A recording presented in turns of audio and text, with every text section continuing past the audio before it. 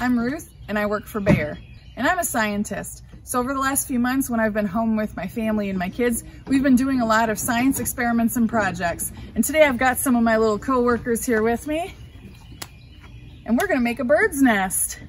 So girls, why do birds have nests? So they have a home. Yeah, that's their house, isn't it? Why else?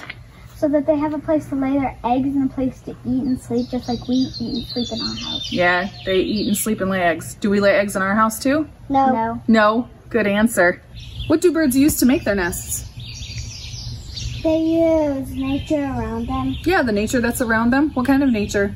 They use grass and sticks and sometimes their own feathers, and they tend to use mud as like their glue to hold it all together. They use grass too, right?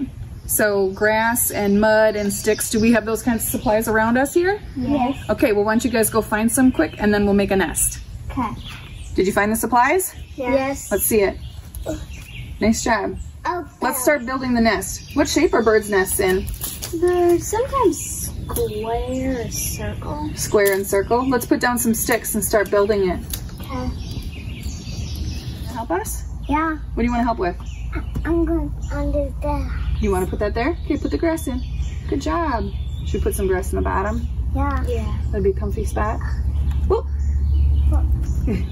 Were you putting it all there? Good job. Yeah. Okay, here, we'll make a little space here. Is that going to be comfortable? Yeah.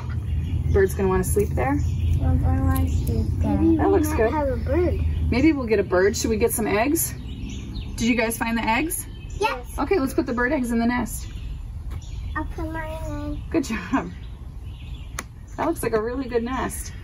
Was that fun to do? Yeah. All right, good job. High fives.